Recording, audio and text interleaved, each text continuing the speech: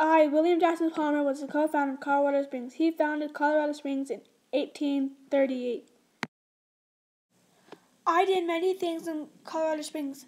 I established a school for the deaf and blind, founder of Garden of the Gods, and also the University of Colorado Springs.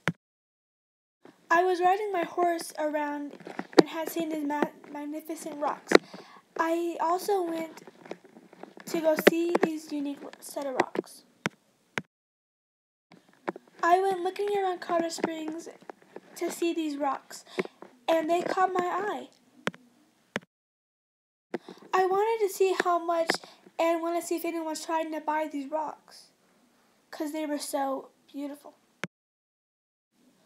I wanted to see who would want to buy these magnificent rocks.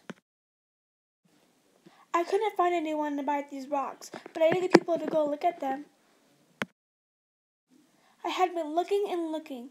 It took forever, but I had seen people going up there and telling everyone about what I found. I was trying to get the word out. Then I finally found someone, my old friend, Charles Elliott Perkins. Then I had showed the land that he was wanting to purchase. I showed him all of the rocks and all of the stones and how much land it was. I got him to buy part of the land. 480 acres was all his. And in what way did William Jackson Palmer establish success?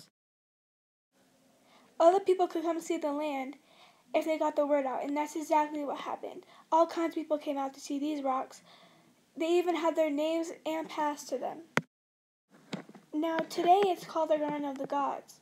People who visit Colorado or even live here visit here every day.